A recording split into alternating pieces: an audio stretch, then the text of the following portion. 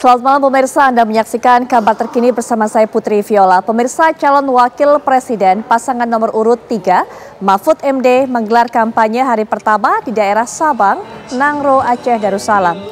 Mahfud menggelar Ngopi Bareng sambil berdiskusi bersama generasi millenial. Diskusi santai sambil ngopi bareng ini digelar di sebuah kafe di Jaboy, Sabang, Aceh. Puluhan anak muda antusias berbincang dan bertanya jawab langsung dengan calon wakil presiden nomor urut 3 ini. Mahfud MD menyelipkan pesan untuk anak muda agar bekerja keras dan tidak mudah menyerah agar meraih kesuksesan dalam mengejar mimpi. Terima kasih atas kehadiran juga ada Randy Pak Gusti Satyana favorit juga. Saya ingin semua anak-anak milenial dan Gen Z ini punya optimisme dalam hidup ini. Jangan pesimis melihat Indonesia. Indonesia ini kaya raya bukan hanya alamnya, tetapi juga sosial politiknya.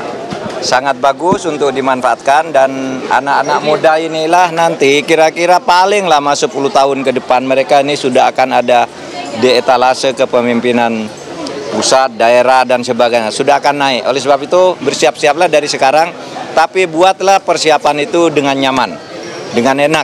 Jangan dengan penuh ketegangan, bangun dengan penuh persaudaraan, bersatu untuk Indonesia dan bisa maju bersama. Gitu. Ubahnya, misalnya anak muda itu berdasar hasil hasil SIGI yang kami lakukan, keperluannya itu apa? Pertama, lapangan kerja. Kemudian kesehatan mental, karena mereka kadang-kala mungkin merasa kok situasi seperti ini lalu merasa tidak nyaman, galau dan sebagainya. Nah, kita nanti akan buat pusat-pusat pelatihan, kemudian tempat-tempat yang nyaman bagi kehidupan di rumah, dan mulai sekarang siapa yang merasa menjadi orang tua supaya perhatikan keluarga, anak-anak dan generasi muda agar tidak mencari jalan sendiri yang liar. Kalau mencari jalan sendiri yang bagus enggak apa-apa, ya.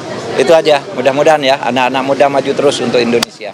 Beberapa anak muda yang hadir dalam Ngopi Bareng ini merupakan influencer dan penyanyi muda asal Aceh yang menitipkan harapan untuk Indonesia dan kemenangan Ganjar Mahfud.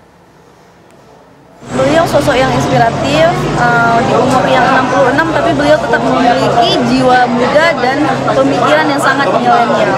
Jadi senang banget bisa sharing dan langsung menyampaikan aspirasi kami kepada beliau.